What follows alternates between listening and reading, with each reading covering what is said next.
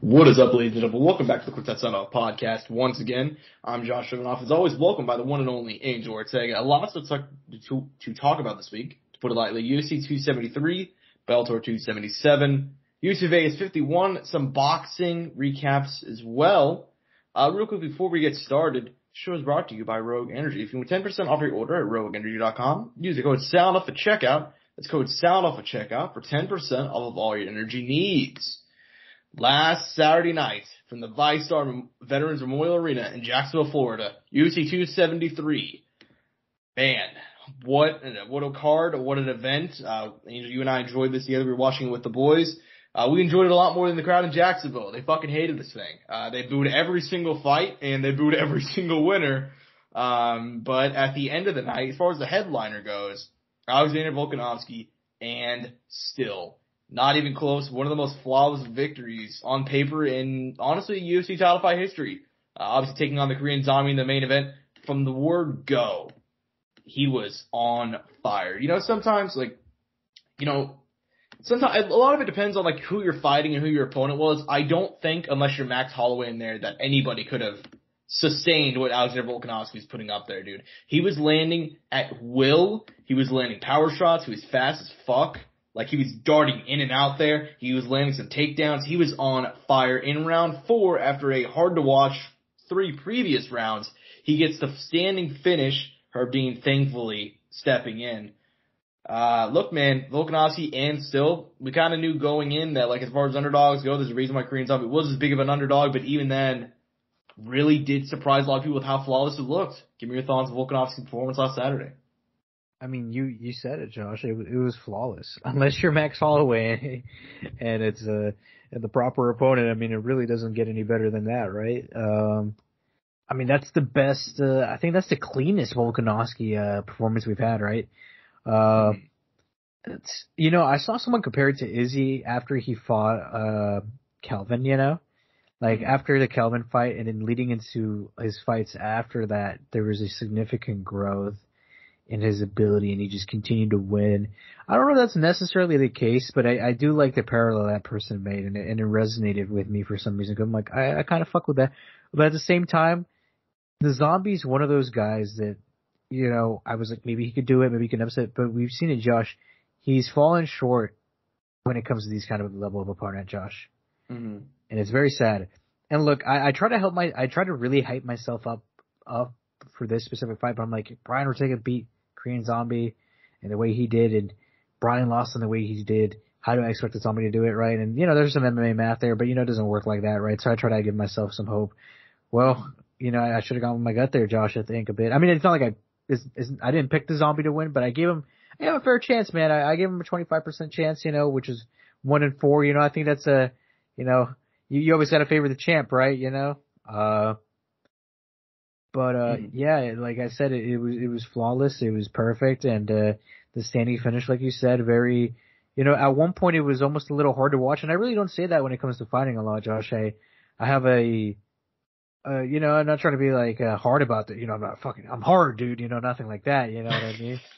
But, don't take that in context, please. But you know what I'm getting at, right? Yeah. I'm not like this fucking, heartless individual, but I was like, damn, I'm not, and I told you there that specific night too. I was like, I'm not one of those guys who ever would think of throwing in the towel, right? That was the one time I think I would have thrown in the towel. And I never am a proponent for throwing in the towel, Josh. Mm-hmm. No, I know. And I can understand why people want to throw in the towel. And after the 3rd round, I really think they should have, dude. It was the first 2 rounds were Zombie getting outclassed, but he wasn't getting battered, if that makes any sense. He was losing, he was getting taken down, but there were a couple of flurries in there, where oh shit, Zombie's landing a couple of shots here. Round 3 was just a beat down, man. Round 3 was a straight up beat down. He dropped him near the finish and he got saved by the bell. And you could tell going out for that 4th round, Volkanovski literally asked him, he's like, are you good, dude? Are you okay? Korean Zombie's face was a mess. And, in true Zombie fashion, he literally just laughed and smiled because, he's a zombie, and, he's never going to give up. But, yeah, man, it was tough to watch. After such a fun event, that's on paper. I can't think of a sadder main event that I saw, in a long time. Like, we've seen some legends lose, but, like, not like that, man. Like, there was just something so sad about the whole thing. Because Volkanovski even felt bad. Like, he talked about, like, in the post-fight interview, he's like, they're not post-fight interview, post-fight presser, he's like, after the third round, I started to feel bad. Like, you know, this guy's got a family, he's got stuff that, like, this fight's not even competitive. Like, why am I here? Like, and, you know, but he had a job to do. This is not like Hanado Moicano, Rafael Dos Anjos. Dos Anjos was beating the shit out of him, and then in the last round he decided to coast a little bit, you know what I mean? But Moicano doesn't have that one-hitter quitter power. Korean Zombie does, so Volkanovski couldn't even take a foot off the gas, you know, for the risk of him getting clipped, you know? And he went out there and he landed a couple of big shots and he put an end to the whole thing. As far as this goes, as far as the Korean Zombie's career goes, we gotta say one thing, I guess, because Volkanovski from here, it's essentially, we know the blueprint, you know what I mean? He's gonna fight Holloway, and if he wins, he's gonna go up. That's essentially what he's been saying. I don't think he wants to really do that. I think that he knows he'd be really, really small at 155, but at the same time, there's no real contenders left for him to face. He's already beat Ortega, he's beat Zombie. If he beat Holloway, he would have beat him 3 times. He's already beaten a lot of guys in that division. And a lot of other contenders aren't very active. Yair Rodriguez hasn't fought in a while. Zabit's out, you know. Cater, I understand he's get a good win, but he still got mauled by Max not too long ago. Giga just lost. There's not a whole lot left for Volkanovski there. So his blueprint is laid out. He's already said that. For Korean Zombie, he talked about, you know, and this is actually apparently, Angel, I saw something about this. Apparently the translation, the Korean kid they had in there did a terrible job. That's what I've heard, on the internet. Apparently Zombie said, like, you know, I know now that I'm not going to be UFC champion. Like, I've worked so hard for this. This is what I've always been fighting for. If I continue, I'm going to have to find something else to fight for, and I'm not sure if I will. If that was the Korean Zombie's last fight on Saturday, what an amazing career. Give me your thoughts on the Korean Zombie's potential just career. And I saw people talking about this. Do you think he makes the Hall of Fame one day? I mean, he has fights that will. I mean, we saw it, right? He did have one, didn't he? Or he will have a fight that will make the Hall of Fame. I mean, so. Yeah, he will have one. One he might even have lost too, Josh. I mean, but yeah, no, I mean, Hall of Fame. I mean, that's tough, man. I don't know. Mm-hmm. I think if you didn't have that military time off, man, I think we could be looking at a very different career. Yeah, I think so. I said it to you, like, as we were, like, leaving. I was like, during that period of time whenever Max just became champion and Aldo, not even before Max became champion, whenever Aldo was kind of in that weird spot where he'd already lost to McGregor, but he was kind of the champion because Conor left the division, I think Korean Zombie might have been able to become champion at that time. After he came back, like, he really changed up his style a lot, which I think kind of, like, goes under the radar. It doesn't get talked about, at least enough, in my opinion. Because he was so wild. He had great grappling, you know, and he was a brawler, dude. But whenever he came back, he's more of like a technical brawler. And ever since he also when he went to Fight Ready, dude, I'm not sure what their game plan was for Zombie on Saturday. Like, I really don't want to bash that camp because they've proven by this point that they are a good camp. But dude, what was their game plan? Like, he wasn't going to out-technical. Yeah, he wasn't going to out-technical him. There was no game plan to get it to the ground. The only time that Korean Zombie actually had success is whenever he started brawling. There was a couple of exchanges where he just like said fuck it and threw some hooks, and he had some success. But those were very, very small, very in between, and you know, nothing really happened. So Cejudo wasn't there, dude, and Cejudo's re-entering the testing pool. That's true. Apparently, he said before that he's going to, so I'm not really sure how much. Today, Josh, he's coming back today. No, I know he said it, but he's also said before that he's going to. So I'm just saying, you know. Yeah, but there's times there was like no official reporting. It didn't come from Ali. Yeah, fair enough. We'll see what happens. But yeah, man, if that is it for the Korean Zombie, I think he's gonna make the Hall of Fame. I think what a tremendous career. If he does decide to come back, awesome. I think he's still a very good guy. I think we saw him dominate Dan Ige like, you know, less than a year ago, and Dan Ige's a top 10 guy. So there is a place for him. That was a really clean performance. Yeah, there's a place for him in this division if he wants to continue fighting. If he doesn't, though, I completely understand it. So, yeah, man, it is what it is. Co-main event, man. This fight, goddamn. So essentially, obviously, we know the story. Petr Yan loses the title to Aljamain Sterling via DQ. You know, I remember telling people going in, I'm like, hey, that fight was a lot more competitive than you remember. Like, you know, one judge had Aljo winning going into the fourth round, greater the tide had turned, but, you know, he had some success.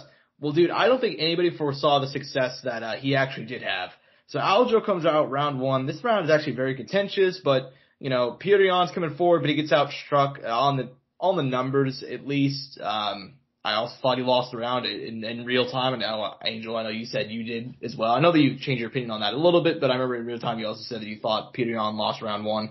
He was coming forward, but he wasn't really throwing anything. Aljo landed a couple of really, really good kicks to the body. He didn't really try to take the fight down to the ground. And then in round 2, you see the game plan. He puts round 1 in the bank. Round 2 goes to get the takedown immediately, and he dominates it. He landed some big strikes that had Petr Yan turtling up at some points. He nearly gets the choke, but he doesn't get him out of there. Round 3, 30 seconds of the round, boom, same thing. This time, no really searching for the finish, but this time it was 4.5 minutes of backpacking. You know what I mean? Round 4, Petr Yan's round, he stuffed the takedowns. He had some nice moments. It wasn't like dominance like, Aljo's rounds, but he did win in round 4 and round 5 in similar fashion. Go to the scorecards, Aljamain Sterling, Angel, and still he goes up 2-0 in the series against Petr Yan, which sounds really, really weird.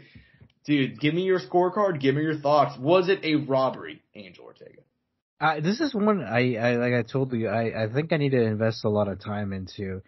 Because we talked about the potential 10-8. There was no 10-8 on any card, which, we argue that there should have been.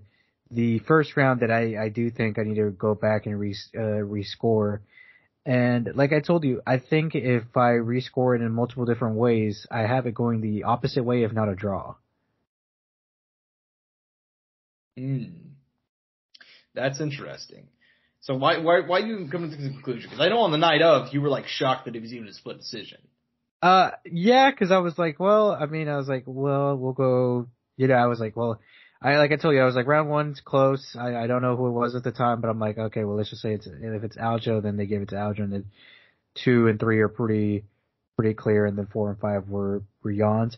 But something as the day, at the time though, it didn't seem like a very controversial. But as the following days followed, I started hearing more Jan, like that he won, more robberies. The fact that no one's really arguing a draw is crazy to me, though. You know what I mean? Which I think makes the most sense, even more than a Jan win. Yeah, I mean, I think that makes more sense than a Jan win. I don't see any real capacity in which Jan won. I mean, just. You see, honestly, my scorecard, I said it on the night of, and I said 48-46, Aljo. I gave him rounds 1 through 3, and I also gave him round 2 at 10-8. I was shocked there was no 10-8 in there. I understand why round 3 wasn't, because a lot of it was just control. But man, he had Petr Yan turtling up. He was landing some big shots on round 2. He got the neck crank at one point, but he couldn't finish it. He got damn close to finishing the fight, though. Round 3, not really the case. I know why people are saying this is a robbery. If this is ever a close fight, people are going to say it's a robbery because I hate Aljamain Sterling. That's the truth of the matter. I didn't think it was that close. I thought it was a pretty clear win for Aljo. I thought, here's the thing, dude. Like, round 1, I understand. He's coming forward. But that's supposed to be, and I think I made this argument back whenever TJ fought Corey Sandhagen. I remember I made the same argument. Everybody talks about, but he's coming forward. He's coming forward. He's octagon control. Octagon control is the last metric. If striking is even, which Aljamain landed more strikes and more significant strikes, he threw more. And every single subject, every single metric there is, Aljamain Sterling was better in round 1 in striking. So he wins that round. But let's say hypothetically, if everything was even, it goes to octagon control, in which case Petr Yan will win the round. But it wasn't even. So I don't know. I think you do need to rewatch it. I mean, just to give your full thoughts. But yeah, I rewatched it yesterday and I have the same opinion. I did not see anything controversial about the win. I thought it was, if anything, it was kind of over, I thought they were being beneficial to Jan, but they're being overly nice to him. I remember, in case you guys are curious, look up MMA decisions. The vast majority of the media has it in Aljamain's side as well, which I kind of take that more stock in that than I do in fan opinion. What do the people have when you look at fan opinion on MMA decisions? Fan opinion, 46% has Jan defeating Sterling. 18% Sterling defeating Jan, 48-46. 16% Sterling defeats Jan, 16.1%. Sterling draws with Jan, 12.8%. Interesting. So we had a fair mix. So essentially 50-50 if you add up, everything else. But most of fan opinion tends to be on Jan's side, which makes sense because they fucking hate Aljamain Sterling. Isn't it funny how in MMA you could have stuff like this where it's really hard like this, but in boxing you could, for the most part, in my opinion, kind of find the clear winner. Like there is the rare boxing match where it's hard to score. Less rounds, I think. But yeah, you're right. But granted though, it is 5 rounds opposed to the regular 3 rounds. So you'd think it'd be easy. But at the same time, in MMA, it might be easier to score less rounds than more rounds. I think there can be a case made for both. I think so. I thought that was just an interesting thing to think about right now. That you just. But also though, boxing I feel like on average has a tremendous more amount of robberies.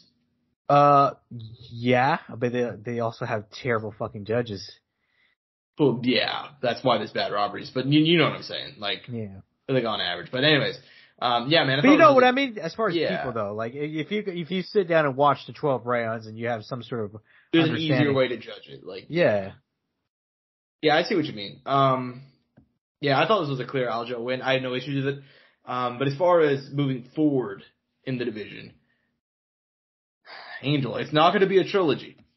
And as somebody who's getting a little bit tired of soft, whatever, fuck off. I'm just so tired. I think the fact that we need to give everybody an immediate rematch if a fight is close, just it backlogs divisions, dude. That's just a. I mean, there's a lot to this though, because there's stuff to it though. There's the illegal knee, which obviously his fault, right? You know. No. I'm not talking about. No, obviously that's why this happened. I'm speaking more other fights. Oh yeah, I mean I get that. Regardless, though, I mean it's gonna be TJ, and I mean that's a good fight, and they can sell that well, and I think that's gonna be good. I mean I don't know if is it gonna be a headliner? Do you think that'll headline a pay-per-view? Do you think? Probably not. Probably not. You know, co-main that with something. We'll see. That's what I'm assuming. Yeah, but I mean, as far as that fight goes, that is going to be the next TJ Dillashaw, most likely. Obviously, Dana didn't give like a definitive answer, but TJ was in attendance. And they panned the camera over to him, and you know Aljo called him out, said he was using steroids and that whole thing. So yeah, that's gonna be a fight next. The never ending, you know. Yeah, I think it's gonna be a really rough matchup for TJ, dude. If you guys hate Aljamain Sterling as champion, you're gonna hate him even more. Yeah, you may want to strap in because it's a weird thing because I feel like there's probably like a lot of people who just as equally hate TJ as much as Aljo. I feel like they're probably going to cheer TJ, in my opinion. For some reason, Aljamain Sterling gets so much hate, dude. No, but I feel like they both carry a lot of hate. This is actually they both do. But a lot of times, whenever there's like a fight like this where fans are like forced to pick, they'll typically, they have to pick somebody in terms of cheering. I guess they don't, but like very rarely do you see. You think they'll pick TJ? Probably, yeah. I mean, I don't know. We'll see. Yeah, we'll see. But yeah, TJ's probably going to fight next, which I think is a really bad matchup for him, man. I mean, he's already 36. He's coming off of a brutal knee injury. Only one fight in 3 years. A war to a banger. A war. So, and I thought he lost that one. So we'll see what happens. Yeah, man. If you guys don't like Aljamain Sterling as champion, you may want to strap in because he may be champ for a little bit longer. And then as far as like the people's main event, though, goddamn Angel, we knew going in, man. This fight can go a lot of ways, and yet I don't think anybody expected to be a fight of the year contender, just a knockout, drag out brawl. But that's exactly what we get. Khamzat Chimaev still undefeated though.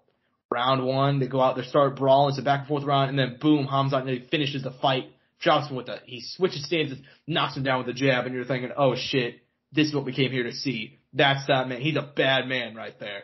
We're kind of all thinking that. Boom, Gilbert Burns comes out round two. He starts swinging and banging. He hurts Chimaev a couple of times. Then it all comes down to round three, which is a very, very close round. Again, this is another one that I've been told is a complete robbery by many MMA fans. So yeah, I don't know what fight people were. This one, I thought this one was one of the easiest ones. Out of the 3 fights, this was the easiest one to score.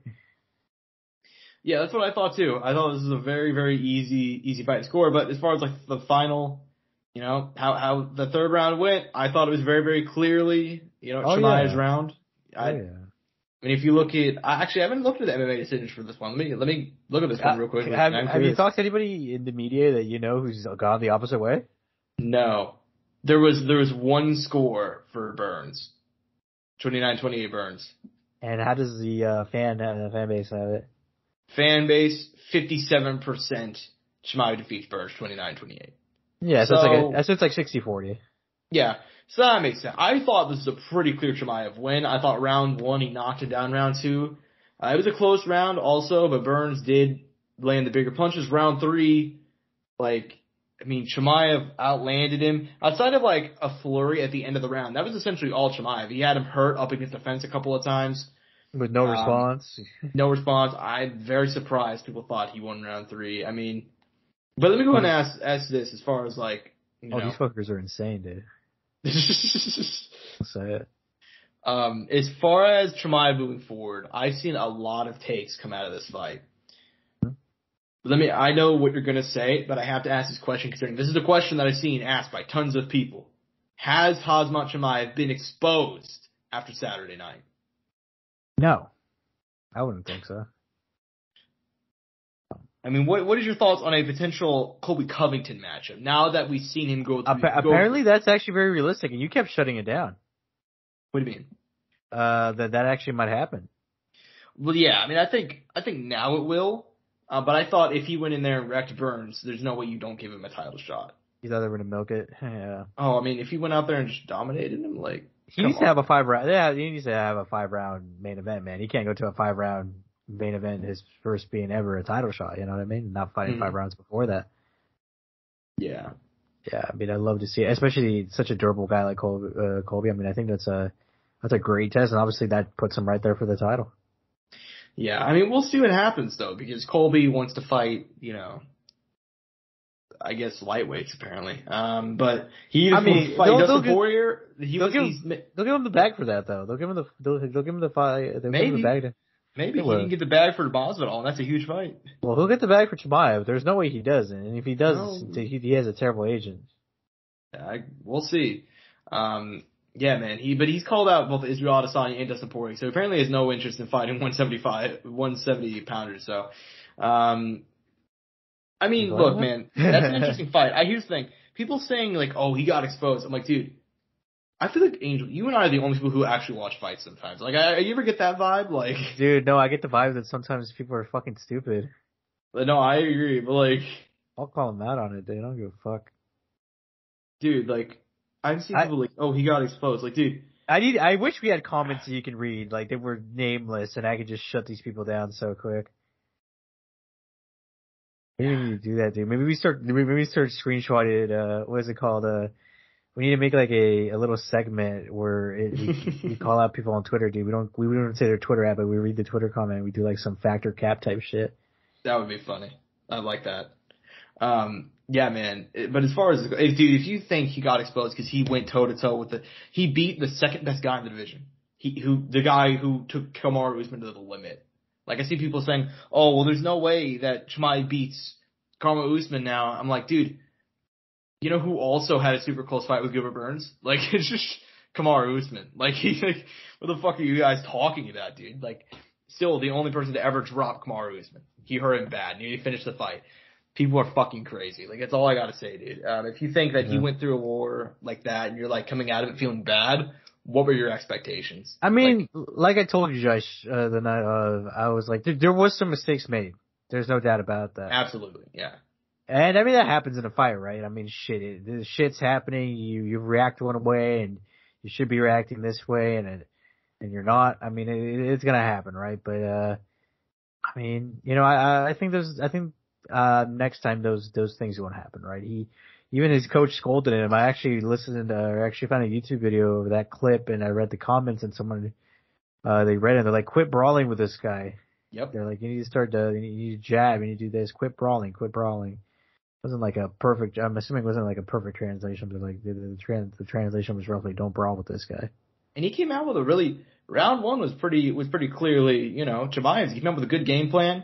He shot a takedown, got the takedown, but he could kind of just tell that was more to just put him on the back foot or whatever, He was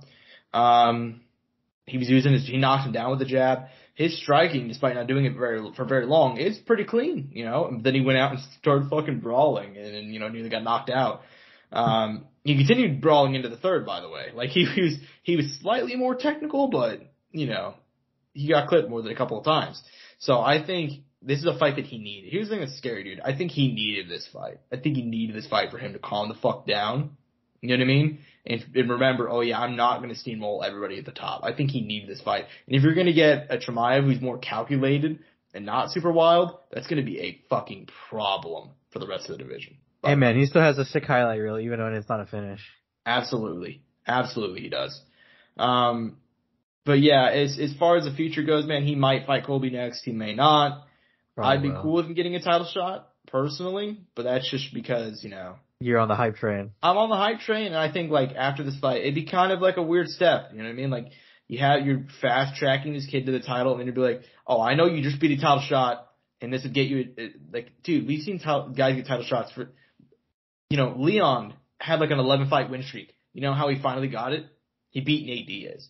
Fucking Colby Covington had beaten one. He was on a 1 fight winning streak when he got his title shot. He beat an ancient Tyron Woodley. Like I do want to see Chimaev fight another fight though. I do want to see him in a 5-round main event. Him as the third line. That's not a requirement though, and we've seen that. I know it's not a requirement, but I want to see it. Fair enough. I understand that. And I kind of want to require it actually. Fuck that. I'll say it. I appreciate your honesty. Yeah, man, I think they should just do it. Like, we've seen people get title shots for nothing, and now we're being selective about it. I just want to see him fight. I want to see him fight or attempt to fight 5 rounds. No, I know. But who's Kamaru going to fight in the meantime? He's fighting Leon. No. That's happening in July. This fight probably won't happen until August. Trying to do a shit ton of damage. Fuck, you're right. Fuck it, we can wait. I mean, it's not like Kamaru's gonna fight twice this year, anyways. All right, we'll see. Anyways, man, moving one down the card. For all we know, Kamaru might not be champ at the end of the year. It might be. Hey, dude, don't discount Leon. Leon's very, very good. People got to remember that. It's another thing. Anyway, so one down. Mackenzie Dern defeating Tisha Jordan. Another fight that was a robbery. This was it? This was a close fight. Was this the one where I was like, afterwards, I'm like, damn, Tisha won that, didn't she? Wasn't that my record? You did say that. Yeah. I thought Mackenzie Dern won it, but I don't have a problem with you with Tisha Torres. If you look at the media scores, super close. Like, this is one of those rare fights. It's like, I'm pretty sure I picked Dern though, like, on our pre-show. You did. The only fight that we got wrong was Aljo. Shit, can you blame us though? Just, by the way, the guy who bet 9K on that, shout out. Yo, that man, he's sitting pretty right now. Oh yeah, like tripled up. Anyways, man, so as far as this fight goes, give me your thoughts on it. Do you still think that Tisha won, or do you thought it was the right decision? I need to rewatch that one. Because at the time, I felt like, I'm like, did Tisha win that? I feel like Tisha won that. It was one of those where I was like, I just had this weird feeling where I was like, I'm not like sure. Because most of the time, you know how you watch a fight, you're like, okay, this person won. Or you're like, I'm pretty sure this person won it. But then you have the one where you're like, fuck, I don't know, man. You know, that was this. Yeah. That's the feeling I had going into this one. Yeah, no, I see what you mean. I understand. I thought, this is probably when I first rewatched, I thought Mackenzie won, but I didn't have an issue either way if it would have gone to Tisha. Regardless though, I mean, it was a good fight. I mean, it was super entertaining. You know, if Hamzat and Burns didn't get to kill each other, I thought this was probably going to be the fight of the night. That was a dope fight, dude. Opening up the main card, this fight, I'll be honest, dude, I barely remember that it even happened right after. Like, I forgot this fight in T-5 minutes. Oh, dude, no, it wasn't. It did not live up to any sort of hype. No, Mark Madsen is still undefeated, though. He defeats Vince Pichel. Undefeated, and no finishes in the UFC. Brutal. Well, no, he had one. He had one? Yeah, his debut, he knocked out a guy. Holy fuck, that's impressive with the fights I've seen after that. Right? Yeah, man. I mean, do you have any thoughts? I don't have any thoughts on this fight. I mean, like I told you, dude, after Marco Madsen's performance against Clay Guida, like my hype on him really died down. I thought after Clay, like he was going to come out here and make a big statement against Clay Guida, and then he was going to shoot himself into a big top 15 fight potentially. And yeah, no, he's not done that. Mm-hmm. He's older. He has a level, and I think he just came into this game a little later than we should have. I mean, it's nothing against the guy. It's just time was against him, I think. True. And he does still have a solid place here. Like, I mean, he's not too far outside of the top yeah, team, and he's undefeated. Like, he could still, like, get some pretty big wins and shock us.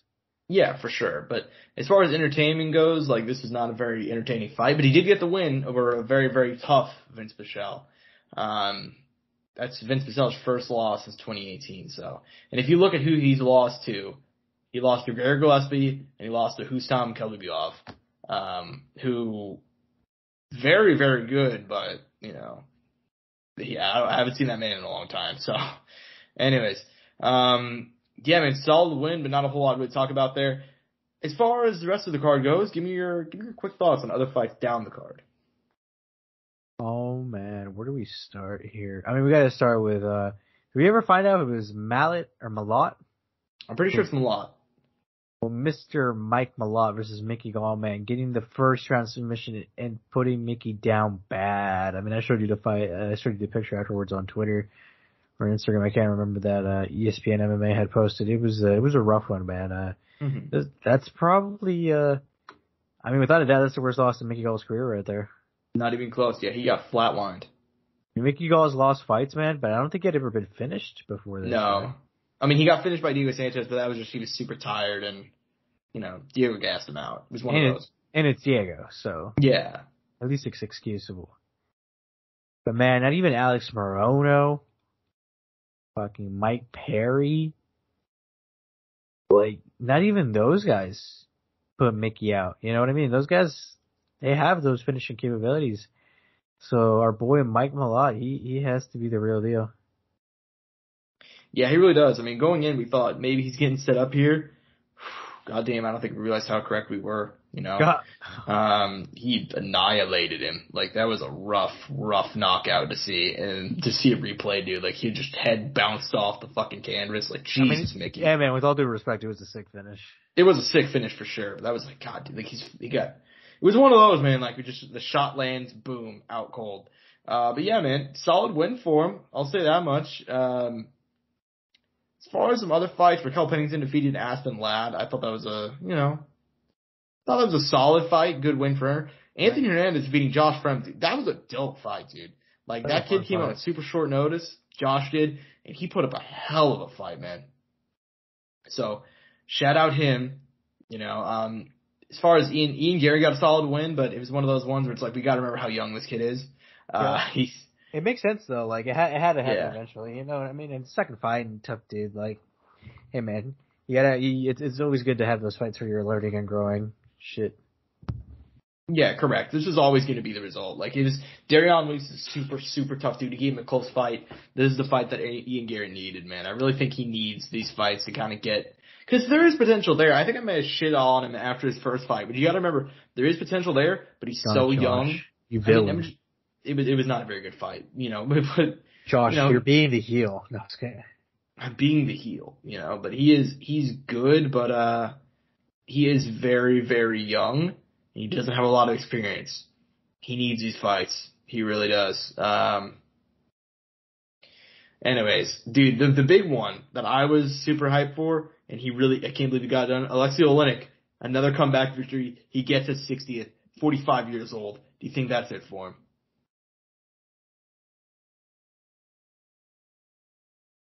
Did I cut out? Am I here? Yeah, you cut out. Go ahead.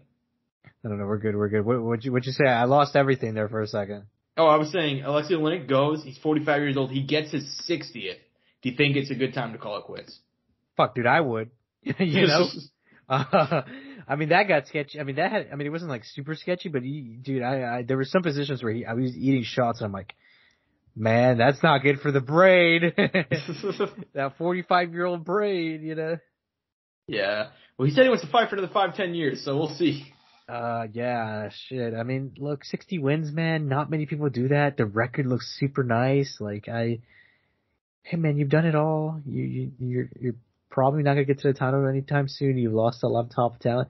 And it's not like you're a bad fighter, but it's just like, I mean, you've aged, you're older, your style is, it's very particular and it's just not gonna function at this point this way, and he's about to turn 45 this year. He's not getting any quicker. He's just slowing down, if anything, and he's been a lot of great guys, man. I mean, he's fought a lot in his day and a lot of different promotions, and he's lived a fun career, man. I mean, I think he's gonna look back and be like, damn, That's pretty fucking awesome. That's the one thing about these guys who fought a lot, dude. You gotta respect is that they've fought all over the world. They've fought all over in different places, different promotions, and they've gone to experience a lot and win a lot. Mm-hmm. Yeah, man. And Oleinik, he probably should call it here. I think if we're being honest, it'd be a great way to end it out. I mean, for a guy who's been fighting all the way since 1996, he's fought in multiple weight classes. I believe he's fought down as little as middleweight, you know? Yeah, and he's had some, I mean, look, his resume has some solid ass wins. He beat Crow Cop, he beat Jeff Monson, Travis Brown, Mark Hunt, Fabricio Verdum. He's got a solid resume. I just, as a fan of him, I'd probably like to see him call it quits here, nearly 45 years old, but if he doesn't, there is still competitive fights for him in UFC. Oh, okay. I found it, Josh. I found the tweet that I was going to bring up. What were you going to say? When Alexei Oleinik made his MMA debut, Bill Clinton was the U.S. president. The UFC was 3 years old. Michael Jordan was winning NBA championships. Max Holloway was in kindergarten. DVDs were about to replace VHS. People consumed music through portable CD players. And I think I saw another one. I think it was like Kay Hansen and Ian Gary were not born yet. Yeah, that's the one. That's correct. Which bringing up Kay Hansen, my girl. She did lose. She did lose on Saturday. It's probably going to be it for her UFC career. I still think she has a lot of talent, but I gotta remember she's 22 years old. Dude. She's literally like, she's incredibly young. At the time when she got called to the UFC, I was debating if that was a good move or not. But at the same time, you can't really turn that sort of situation down. So, you know, she's 22. We'll see what happens from here. I mean, she's always been very gracious with her time with me, and so I'm a big fan of her. I've known her for a couple of years now. I followed essentially her entire career. So she still has a lot of talent, but still very, very young. Like, we'll see what happens. But yeah, it's probably it for your secret. She did lose to Priya Rodriguez on the prelims. You think they're going to cut her? Oh, no, but they're probably not going to cut her, but I'm assuming she signed a 4-fight deal. I haven't actually asked. Probably should ask that. But yeah, I believe it was a 4-fight deal. And she went 1-3. I thought that Corey McKenna fight was a robbery, but she did lose that one on the cards. But no, I got you. Yeah, so, you know, we'll see what happens. You know what I think's funny? This is the first ever card. We didn't talk about this. This is the first ever card. They had the crypto bonuses. You know, they were paying in Bitcoin. We didn't talk about that before, and I wanted to bring it up. I forgot to. Yeah, but you know who? Did you see who won them? I saw that not Oleinik. I saw Chimaev won one. I know there was 3 total, right? There's 3 for 30,000, 20,000, and 10,000. Chimaev got the first place. Volkanovski got the second place. Guess third place. And it was Piotr, which was interesting. It was Piotr Jan, yeah. But it's fan voted, so. Yeah, it's really funny. We're gonna see some wild ass bonuses, dude. Yeah, I mean, dude, I hope people hook up like fighters on the undercards, dude. Like, I really do. I don't think it's gonna happen. No. There has to be. There will be. You know, for bangers on main cards too, like guys who maybe aren't like as big, they're gonna get. There will be some. Trust. I believe in the people.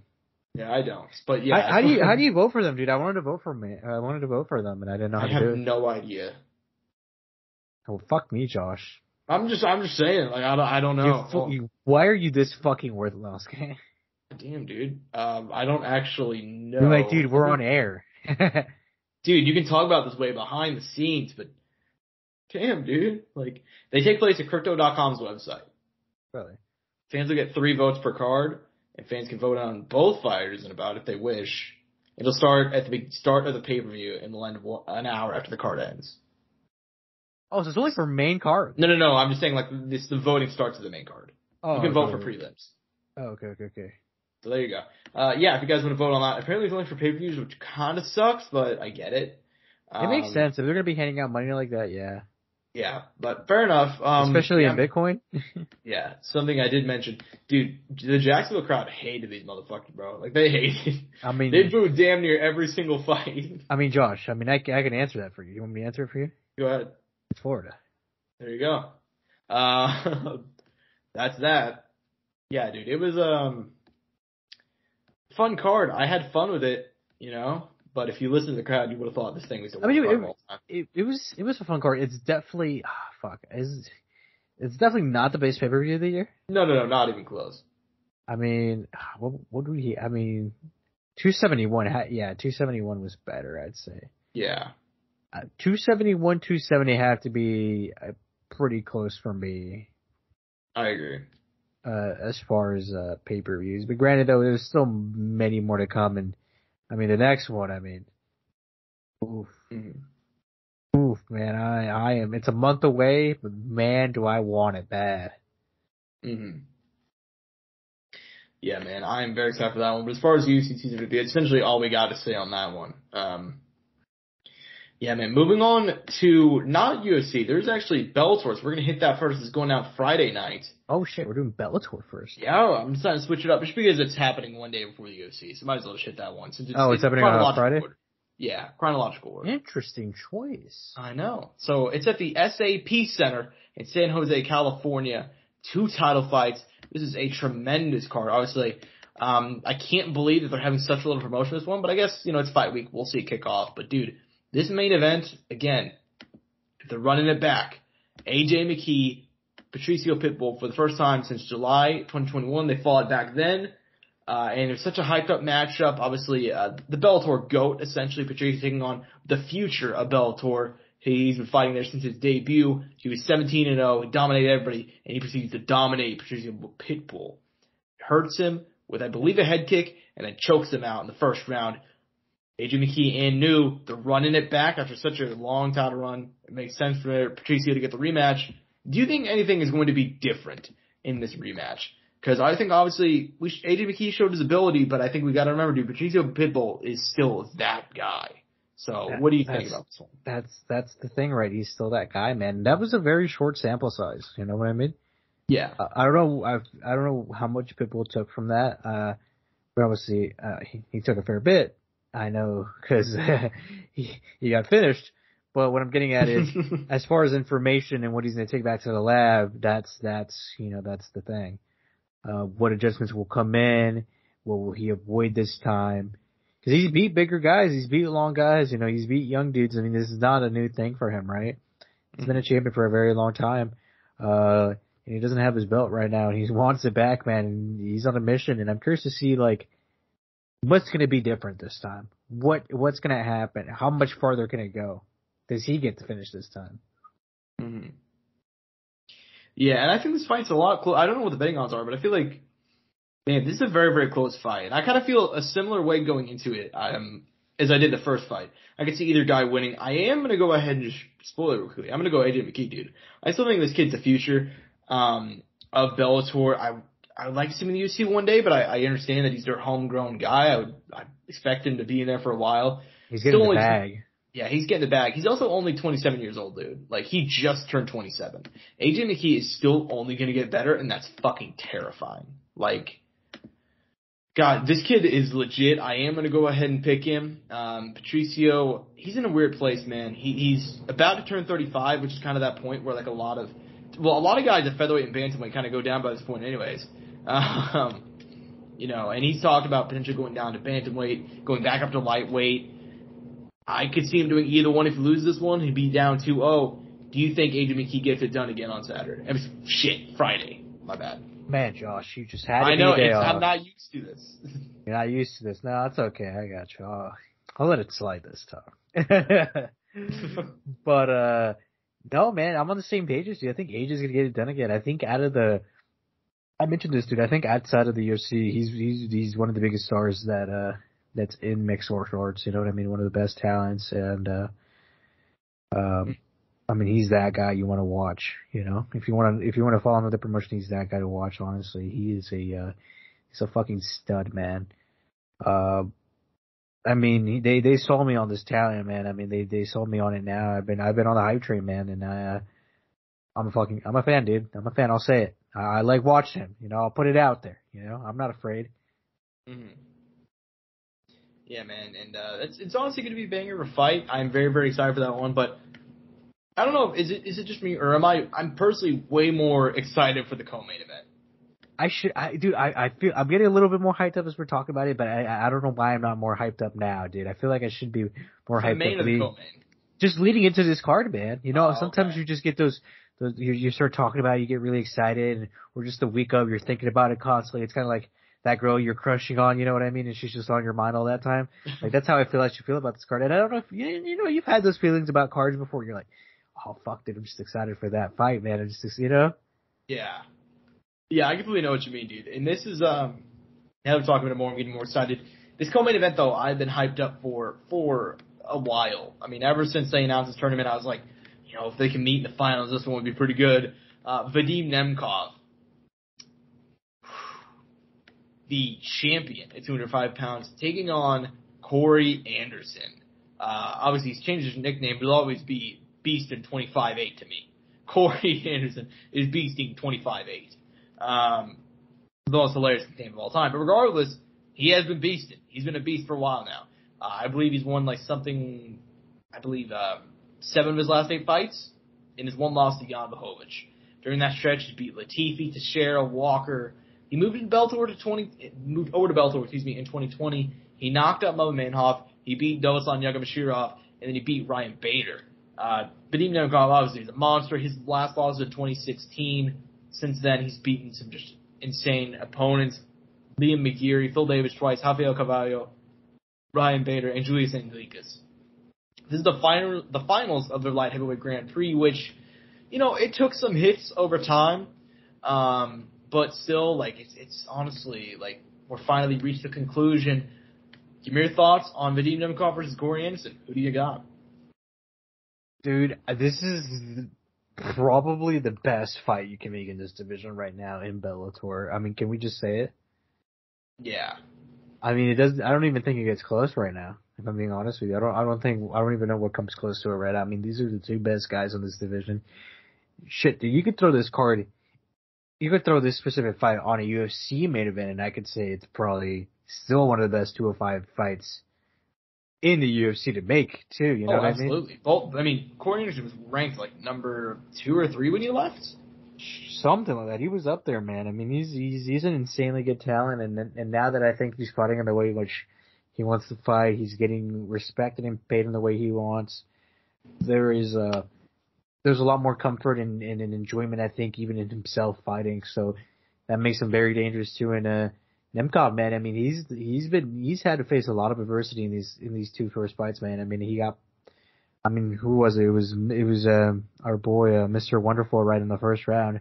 Yeah, Phil Davis. Which he gave him some problems in their first fight, and he's a tough out. And then he had Anglikas coming on short notice, and Anglikas gave him some trouble too. But he was able to download it and figure that one out. For Corey Anderson, I mean, it's not like it's been a easy road, I'd say, but I feel like he maybe kind of had the slightly easier road to an extent, you know? Yeah. Hey, man, I mean, we were hyping up our boy Yags. I mean, I picked Yags for the upset. I mean, hey, man, Yags did tag him one time in there, man. He had some nice moments. Still a good guy. Still a good guy. He's on this card, too. We'll shout him out here in a bit again. But, man, as far as my pick, man, Josh, I'm going to stay with the champ. I'm going to stay with Nemkov. But, look, I am terribly afraid of Corey Anderson. I can't deny it. Yeah, and look, dude, Corey Anderson is still that guy. And I remember whenever Corey Anderson left the Bellator, you know, he was still talking like, I'm kind of doing this just for the money, but at the same time, I know I'm the best light heavyweight on the planet. And people have always been memeing about that, but dude, all I'm saying is, look who's the champ right now. So, it's a guy that he 30-26 not too long ago. So, I mean, Corey Anderson does have a claim as the best light heavyweight on the planet right now, but so does Vadim Nemkov. He's a bad man. And honestly, he seems like he's only getting better, in my opinion. He's still 29 years old. And, I mean, you brought the Phil Davis fight. That first Phil Davis fight was super close. 2018, it was a split decision. Phil Davis had success in the grappling. They reran that one, at Bellator, I think 257 was the card. That fight wasn't even very close, dude. He outpointed him, and it looked like he's gotten better.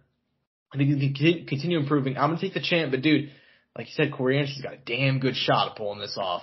I would not be surprised if at the end of the night we're hearing, Corey Anderson's the new Bellator light heavyweight champion. I'm going to go ahead and take the champ to retain, though. I think I'm going to pick both champs to retain. I could see either fight going the other way, though. As far as the rest of the card goes, what are some other fights you're looking to talk about? I mean, Josh, we always got to bring him up. The most hyped up prospect in MMA ever, Josh. Aaron fucking Pico. Mm-hmm. I'm actually not familiar with his opponent. Dill Edwards. Do you have any info on the guy? Coming in, this is actually, Aaron Pico is supposed to fight, oh my god, he's I can't remember his name. Jeremy Kennedy. Oh. And Jeremy Kenney had to come out on, I believe, 9 days notice. So Adi Edwards is coming in on super short notice. I know he fought an ex-MMA, I believe, former CFFC veteran. Solid record, young-ish dude. He's 32, but this is his first time fighting at the top level. It's going to be an interesting fight for him. It's going to be a very interesting fight for him. Kind of an unknown kid. Aaron Pico, though, he's 25. He's just now entering his prime. If you look at his last two fights, whenever he came up, you know, he really got pushed way too soon. And then, like, I mean, in his fifth fight, he knocked out Leandro Higo, who was like, I believe he's a former, I don't know if he was a champion, but I know he fought for the title. No, he wasn't a champion. He did fight for the title, though. And he knocked him the fuck out. And he nearly knocked out Henry Corrales. So, you know, and then he got finished a couple of times. He took another step back, and he's just been fighting smart. He's gotten some nice finishes. This kid is the future, dude. I'm still super high on him. Like, he's still very, very, very good. And I think he wins this weekend. But yeah, just a quick shout out on him, dude. That's going to be a great fight. Tim Johnson back for the first time since he got murked by the GOAT, Fedor Emelianenko. Shout out, the GOAT, Fyodor. They take on Linton Vassell. Linton Vassell, like, low-key, making a nice run of this heavyweight thing. I remember whenever he announced he's going up to heavyweight, I was like, ooh, that's a rough match. That's rough for him. It doesn't seem like he's not like a big guy like heavyweight. But he's been putting in work, dude. 3 wins in a row, and he's like right there for a title shot. All pretty good names for Bellator, too. I mean, if he gets this, Josh, he's right there for the title. He is. I don't even think you can, like, you can't give it to anybody. I mean, outside of the GOAT. I mean, they could give it to Fedor, but they're not going to do that. They said they're not going to do that, so. Because Fedor's going to fight Linton Vassell if he beats Tim Johnson for a title. That actually wouldn't even be a bad matchup. That wouldn't even be bad. They're both old as shit. Yeah, Linton Vassell is you don't think of him being as old as he is, but he's like, what, 38, 39? Dude, he's going to turn 39 this year. He turns 39 in 2 months. Jesus. Yeah. Tim Johnson, no spring chicken either. He just turned 37. So. Yep. Yeah, this should be a fun fight, though. That's for sure. No disrespect to the Boomers. They're going to come out and bang. On the undercard, you mentioned your boy Yags. He's going to be taking on former Bellator middleweight champion Rafael Carvalho, who's had a rough stretch, dude. Is that a fact? Because I see Tony Johnson on Tapology. He's replacing. He just got the fight. He's replacing Tony Johnson. He just stepped in 3 days ago. That's pretty badass. Okay. Yeah. So I mean, he's had a rough stretch. He just got released from Bellator after his fight against, I believe, Alex Pizzoli. But then they needed somebody to fight Lorenz Larkin on like a couple of days' notice, and he took that one. Now stepping in again on a couple of days' notice, he's taking on fucking Yags at light heavyweight. I mean, look, dude, Rafael Carvalho started off 15-1. He never really got the respect he deserved because he had a couple of close matchups. The Melvin Manhoff fight, the first one was probably the worst robbery I've ever seen in MMA.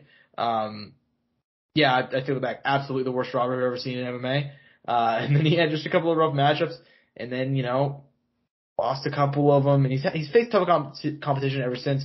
He's going right back into the fire against Yags. That's going to be a banger of a fight, though. I mean, Rafael Carvalho does get a lot of hate, but dude comes to bang. I'll say that much. Same thing for Yags. He was coming off a loss to Carl Everson, so we'll see. That's a banger of a fight, too. It was, yeah. Tyrell Fortune back against Rakeem Cleveland. More of a Tyrell Fortune gimme fight more than anything. Kyle Crutchmer, who I know I've talked about on this show before. 8-1, amazing wrestler. He's going to be back. Outside of those fights, is there anything else that I'm missing as far as one you're looking to talk about? I think, dude, no joke, Josh. Remember how we talked about Holland Gracie last time? They're giving the guy a chance again. He was 0-2, now he's 0-3. They're giving him another one, Josh. Oh shit! I don't even remember I don't know how his last fight went, but if I remember right, I believe it was a unanimous decision. Loss. So who knows how he's going to do against 2-0 Tyson Miller out of California? What's this guy's relation to the Gracies? Like, what is his? Dude, I have He's Helson Gracies. We looked this up. Hilson yeah, Gracies. You said this last time. Yeah. Yeah. So. I don't know why he's doing MMA, but we'll see what happens. Hey, man, do your thinking. Yeah, go off, dude. Anyway, yeah, fun card. Not the only MMA this weekend, though. There's more fuckers. There's more, you fuckers. UFC Vegas 51, I believe. They're back at the Apex this Saturday night. Vicente Luque and Bilal Muhammad, I like this matchup a lot because they're both dark horses at 170. And furthermore, they actually fought in the past. They fought so long ago. Angel, I know you mentioned how you watched this fight. They fought all the way back. He's 205. I want to say they were the curtain jerker. I think they might have been the first fight on like the early prelims. Curtain jerker. That's what I call it. Like they're the opener. You know what I mean? I don't think they were the first fight on the card, but they were early on the card. But anyways, dude, yeah. It's a hell of a fight right here. Both these guys on very, very nice win streaks. I believe Luque's won something insane, like 11 of his last 12. Muhammad's on like a 7-fight unbeaten streak. Huge matchup here. I guess this one going either way. As far as their first fight goes, I forgot to mention it was a round 1 KO for Vicente Luque. And that was the last time that Bilal Muhammad got finished. Still the only time he's been finished. So as far as this matchup goes, man, what do you think? I mean, times have changed, right? You'd hope so, right? Mm-hmm. I think it's a banger, man. I think Bilal is a extremely technical guy, very, very safe. I wouldn't say lacks finishing ability, but doesn't ever get, like, you see it on his record, man. He has not many finishes in his streak. I mean, I don't think if any, just won the rear naked choke over Takashi Sato.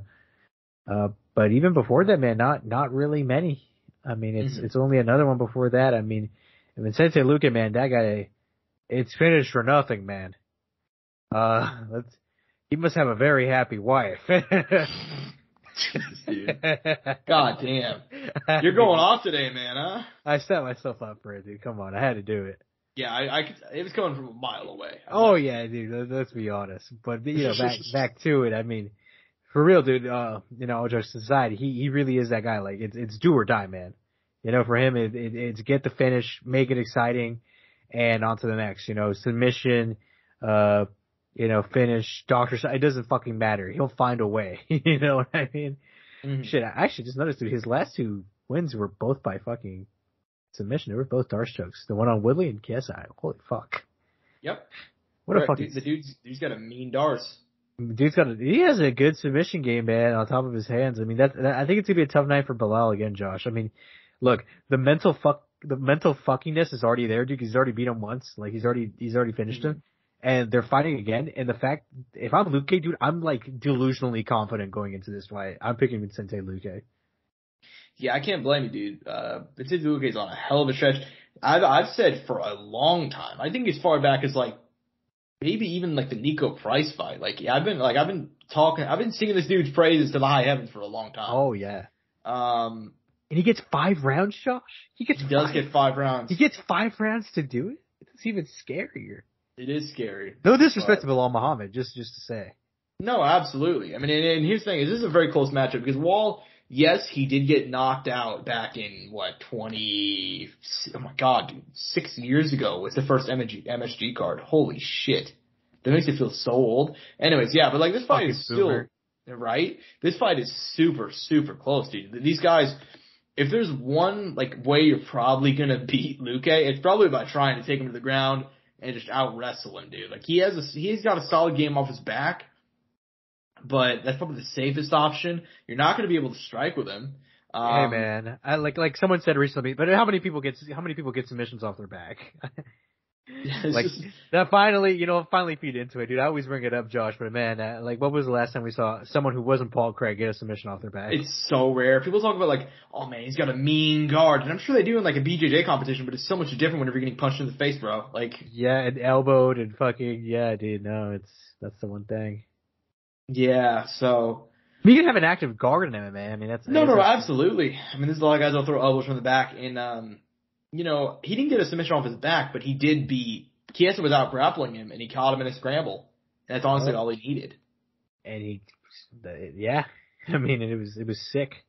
Yeah, it was sick. So, yeah, man, I've been thinking about this one a whole lot. If this were a 3-rounder, I'd actually take Bilal Muhammad. I feel pretty comfortable saying that. I respect that. Just because I think for 3 rounds, I think he's a safer pick. I think he's a suffocating wrestler. And I think, you know what, he gets a lot of shit for not getting finishes, but he brutalized Wonderboy on the mat. Like, he was landing some huge shots, man. But yeah, man, I think in a 5-rounder, I think that Luque has more time to catch him. I'm a big Bilal Muhammad guy, but I'm a big fan of both these guys, to be completely honest. But yeah, I'm going to go ahead and take Luque here. I think he gets the win and keeps on moving forward. I think it's going to be an excellent win for him. And dude, after this, who knows? Sky's the limit.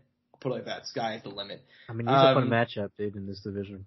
For sure. And, normally we give our co-main event, and we are going to give one, but what do we really we don't know what it is. We've looked at 3 different websites, and it's different on all 3 or 4. Correct. And we're just going to go by the UFC's own website, because I think, that's the most accurate, that's the best way to do this. The UFC's own website has Mayra Bruno Silva taking on Wu Yaonan. So, I mean, these are both 2 flyweights. They've had some nice wins in the UFC. Mayra Bruno Silva, solid record. She's 7-2-1. Her last fight was a loss to Manon Farrow, but, everybody's losing to Manon Farrow these days. I remember correctly, she had a couple of moments in that one. She didn't win a round, but there were some moments she has some spots in there. Wu Yaonan, she's lost 2 in a row, but she did submit Lauren Mueller back in 2018. Still 12-4, still only 25 years old. Strange shot for a co-main, but I guess if you really, this is just what the UFC's website has. I don't know if this will actually be it, so this could be a pointless pick, but who do you got on this one? I pick Bueno Silva. Look, our girl, Wu Yanan. I know she's had a lot of struggles recently, especially, I've seen her get battered a lot on the feet, dude. I swear I see her every time. She'll get really lit up. And look, there's just people who there's some people who get hit and I got person after a fight and he looks like they've received no damage. You know what I mean? Yeah. Our boy Benson Henderson. But then there's guys who come out of fights and who look like they received all the damage. You know what I mean? They're Elkins, Snusk. The damage. Look, for what it's worth, though, she didn't have a bad fight, though, against Farrow. She, if you look at the strike differential, she put up a good fight, and she comes out of that. Well, she's not. According to this, she's not currently with him, but she came out of that Shooter Box Diego Lima team. I don't know if she's still with them, but she had a pretty good stand up. She came off the Contender Series. She looked like she was going to be a good prospect. She's only 7-2. So it's not like she's doing bad. I think she's probably a safer pick. I know she has a submission game too. I'll go with the Brazilian. That's what I'm doing. That's pretty much the same page that I'm on. I think Wu Yanan could one day be a solid fighter in the UFC, but she's also very, very young, and it's kind of the danger of being a female MMA fighter, because essentially you're going to get rushed to the top because there's not a whole lot of other fights there. There's not a whole lot of competition. You know what I mean? The jump is really quick, especially at flyweight, which is a rough division. She's only 25. She's been in the UFC since fucking 2017, dude. She was a baby when she got into the UFC, essentially. Same. And there was flyweight. There's nobody left. So, and granted, this is a bantamweight fight, but I'm saying she did used to fight a flyweight. So, actually, why is this fight even happening at bantamweight? But according to Wiki's happening at bantamweight, but these are both. Short notice, maybe last minute replacement. I'm looking just to see if we can get that info real quick. Yeah, because I believe, unless I'm missing something, they were originally set to fight each other. This was always been the fight. Fuck, I don't know. I guess they just agreed upon this weight. All right, fair enough. Yeah, man. I'm going to take Mayra Bruno Silva. I think that Wu Yanan, again, I can see there's skill there. There's something there. Her Lauren Mueller fight was good. She won that one. Gina Mazzani fight was close. The Mizaki Inoue fight back in 2019, that was a really close fight as well. She's just young, man. She's young. I think she might be back just because there's not a whole lot of other fights here, but I think if she loses one, she might get cut. I'm going to take Mayra Bruno Silva. I've liked what I've seen out of her. She has a couple of nice wins in the UFC. I feel like it's a safer pick. So I'm going to take her. Again, this may be a pointless pick because who knows if it's even going to be the co-main spot, but yeah, man. So there you go. As far as the fights on the undercard, what are some that you're looking to talk about? Shit, we're not even going to go to the undercard yet, Josh. We're going to stay on the main card, and I'm going to Now, highlight Andre Fiala versus Miguel Baez, which arguably could be the co-main too, Josh. I mean, that's a banger right there. Absolutely.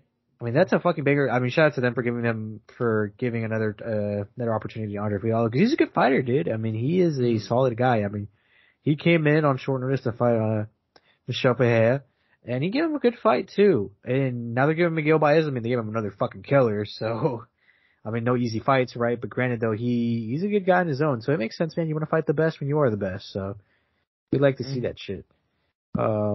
I mean, I think that's going to be, I mean, that has Fight of the Night potential written all over it right there. Absolutely. Absolutely. And do you know a fight just got canceled literally 15 minutes ago, which I'm really sad about? Which one? This fight got canceled 15 minutes ago. Ilizu Selesky dos Santos, Muniz just got taken off the card. That was a banger, too. That was going to be my next highlight.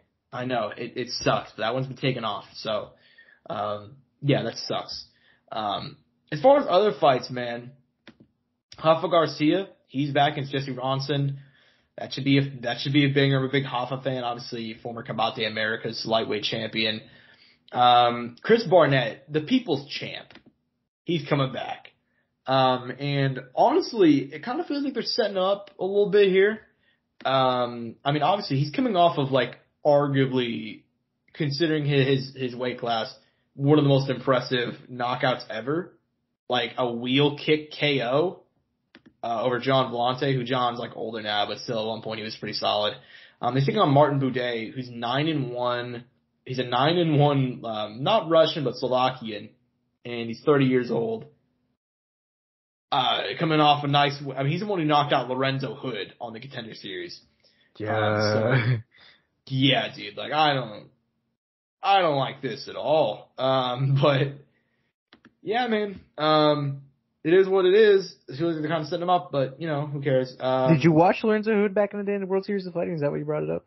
Correct, yeah. Because I remember whenever they brought him in, I was like, oh shit, Lorenzo Hood, that's an old ass name, man. Like, he's been on the I'm not sure if you call it regional scene, but like he was one of the guys out of the Black Zillions. I remember a long time ago they were talking about like, oh yeah, this dude, he's heavyweight. He's a fucking monster, you know? And physically he is a monster. And he had a couple of nights. He fought Blades on the regional scene. That was his debut. That was Blades' debut. Yeah, and he had a couple of other nice fights, and I've heard about it for a long time. And you know, he got the Contender Series bout, and he got fucked up. And yeah, and he's one of the guys like a physical freak. Like I think he has like an 81-inch reach, which is like the same as John, I believe. Yeah, he's like a physical freak. And so whenever Martin Buday just murked him, I'm like, damn. Like, this kid's a bad man. So, yeah, they're kind of setting him up here. But yeah, dude, Jakar Close, just other fights. Jakar Close is going to be back. He's back for the first time since he got knocked out by Beneil Dariush, which is insane. Like, think about that long. Think about the world that we were in. That was the last card with an audience before COVID began. When was that? I could tell you where I was at. Tell me where you were at, Angel. Dude, when was it? Do you know what month it was? I could give you a rough idea. It was March 2020. March 7th. Oh, so we were about to graduate. It was one of the last months of our senior year of high school. Yep. So, yeah. Crazy. Crazy. There you go. Yeah, man. So there you go. He's back against Brandon Jenkins. Your boy Jordan Levitt is back. So he's going to be taking on... Shout out. Trey Oden, I believe. Or an opponent change. He's supposed to fight Victor Martinez, but yeah, still, you know, Jordan Levitt, interesting guy. He gets a lot of hate because people, you know. He's flamboyant. I mean, we could say that. That's not a negative thing. No, but he does get hate for that, a shit ton of it. He's only 26 though, man, and he's coming off a nice win, an inverted triangle win over Matt Sales. That shit was dope, dude. So, this is going to be an interesting fight. I'm happy to see that he's coming back. William, one more on this. Yeah, go for it. Here's an interesting one, Angel. William Knight is taking on Devin Clark at heavyweight. This fight got agreed to only like I want to say earlier this month, last month. Oh, they had to scrap it together. Yeah. Yeah. They just said fuck it and they decided to give it to him. So this is gonna be an interesting fight. I like both these guys. I remember whenever at one point Devin Clark looked like he was gonna go on a run and then he's just had two rough fights, man. Anthony Smith and Ian Cutelaba. Two rough matchups for him. Let's see if he can get back to the win column here.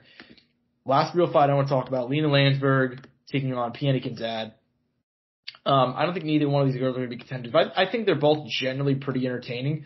Lena Landsberg is the most deceptively looking 40-year-old of all time. Never would think in a million years since Holy shit, I didn't know that. Right? That's dope. And she's had a solid career because I remember she was brought in just to be like a sacrificial Lambda cyborg. And there's actually a rematch. Guess Angel, these two fought each other in like 2012. It was Lena Landsberg's first fight. That's kind of badass, man. It's the worst Sweden right now. I know, and they're fighting all the way now in the UFC. Like that's pretty badass. 10 years later, so it was Kinzad's third fight and Landsberg's first. Love to see it. So that's pretty sick. So yeah, man, I'd love to see it. Overall, decent card. It's not going to blow your hair back in terms of names, but in terms of quality fights, I think there's a lot of stuff to like here. But Angel, there's still more to talk about. We forgot 2 boxing matches to preview. Granted, we would have picked the people who won anyways. Oh, come on, Josh. I mean, I thought Murata. I thought, Murata was going to beat Triple. No, you didn't. Are you sure about that? I guaranteed. Yeah, man. I think we'll hit these both pretty quickly because there actually is a fight we do have to preview this weekend, which I'm sure it'll be brief, but there's a big box match in Angel this weekend, which we forgot to put in the rundown. But we'll hit this fight first. Triple G versus Rana Murata. Build this big drama in Japan. It was a big drama show. Gennadiy Golovkin faced some early adversity. Once again, though, he comes through. He knocks out Hirota Murata in the 9th round. This is a banger of fight. The last 3 rounds were just him beating the shit out of him, though. He showed that, obviously, he's a bit older, but, dude, his ability to cut off the ring and to land some huge power shots, that shit is still there in spades. He knocks him out. Give me your thoughts on performance. Give me your thoughts on the fact that he's probably, obviously, no guarantees, he might be facing Gennadiy Golovkin might be facing Canelo Alvarez in September in a trilogy fight. Like I told you, dude, I have never seen it more clearly. I saw like the age show so much in that fight, and it's not like he looked bad, but I just can barely see that he's not as quick. He's just not as there as he was a few years ago, and it happens. It's not like he's a bad boxer. Like if you transferred all of his talent to him at the age of 30, he's a fucking killer, and he still is a killer. Mm-hmm. But it's not the same level. He's the undisputed middleweight champion. He unified the belts at 40 years old. That's insane. Yeah. So he's still doing the damn thing. Yeah, he is. And honestly, part of me does wonder, like, if you were facing a young lion in there. I mean, Murata was 36 in his own right, and he hadn't fought in a couple of years, Yeah,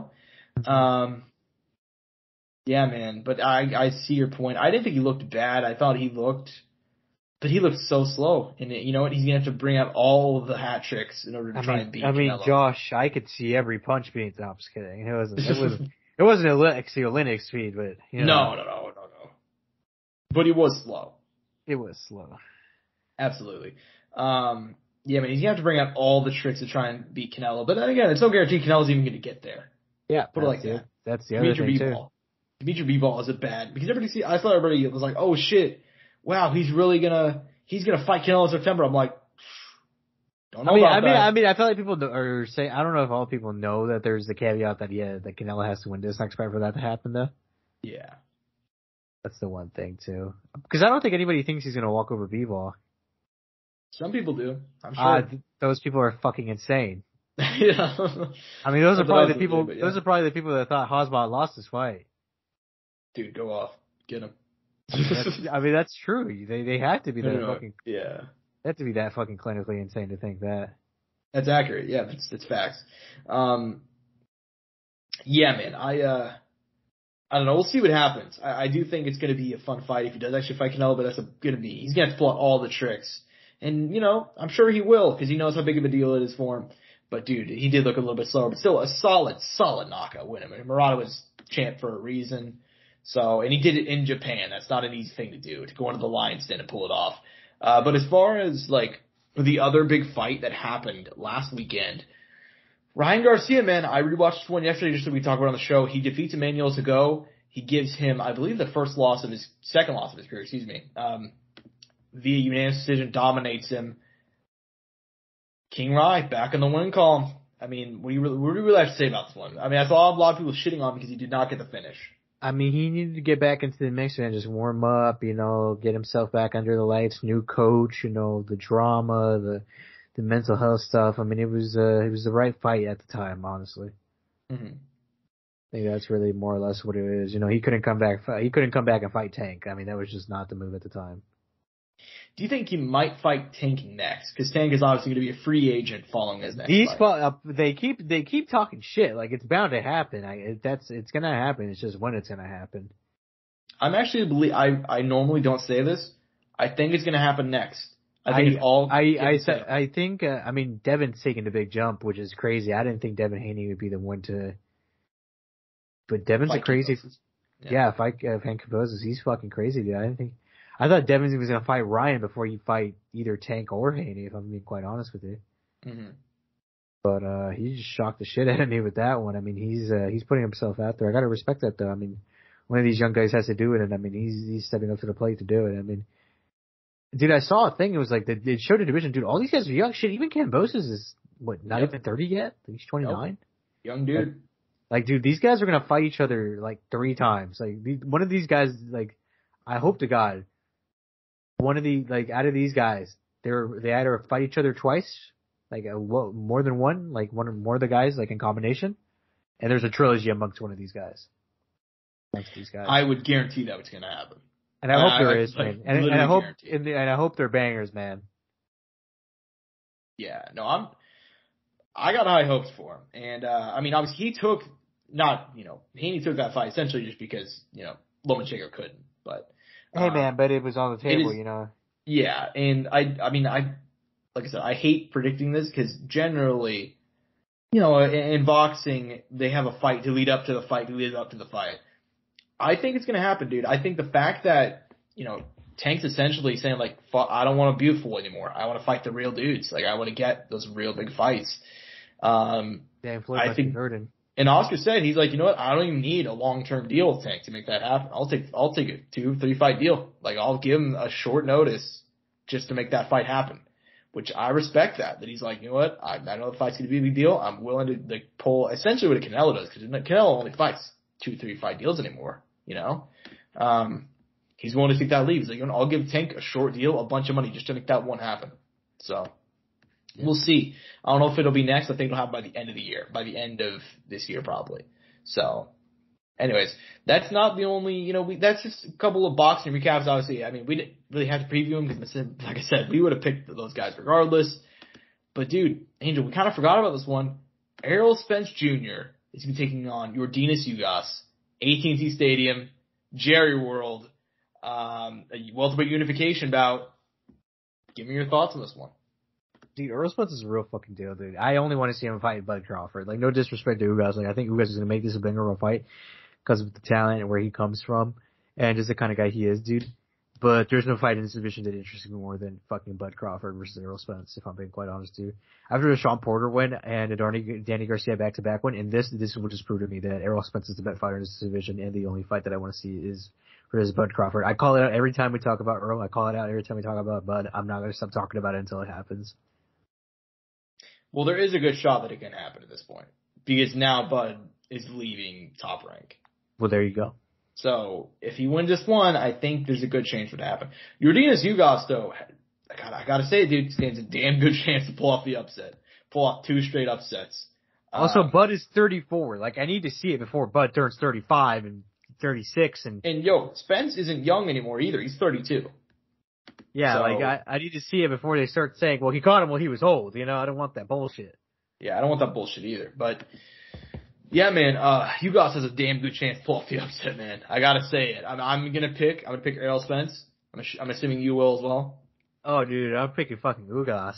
Get cocked. No, I was kidding. No. I was like, God damn, dude. We were like, holy why are you so mean about it? Fuck. You activated my cut card. Yeah, dude, this is gonna be a good fight though, for sure. I'm really excited for this one, but dude, he's coming off. He's only fought once in the last 3 years, I believe. Obviously, he beat Danny Garcia, pretty flawless win for him. But then he was supposed to fight Manny, and he had a really bad eye injury. He had the car crash not too long ago. Ugas has a good chance of pulling off the upset here, especially considering like he beat Manny with one arm. Like that is so. I understand Manny was an old dude, but like to beat Manny Pacquiao with one arm, like I already even like in the weigh-ins, people were like, "Damn, dude, like his Ugas' arm was pretty fucked up." And I don't remember what it came out, what the injury was, but like essentially he like I don't know if it was a torn bicep or something, but it was a really really bad injury. So yeah, man, I'm gonna go ahead and take Errol Spence here, but you know what? It's gonna be a good fight regardless. Is there anything else you want to talk about on this fight or in general before we close out? No, man. I mean, we covered everything pretty well. I mean, this was a deep episode for us, especially after having A short one, yeah. A short one last week, right? Yeah, I thought it was the week before, but yeah, it was last week. Mm-hmm. Yeah, for sure. I think we did about as well as we could last week, and I thought this one was pretty good. Hope you guys enjoyed it. Obviously, we hit a whole lot, so yeah, this is an hour and 20 minutes unless my recording's a bit off. So yeah. Ooh, that's one of the longest ones we've had in recent time. I know. So as far as the episode goes, hope you guys did enjoy. I'm at Josh Soundoff on Twitter. He's at Ortega_1 at Courtside Sound for all things relating to the show. Give us a rate on Apple. Give us a rate on Spotify. Subscribe on YouTube. Hope you guys enjoyed. Peace and butt grease. Mouse click.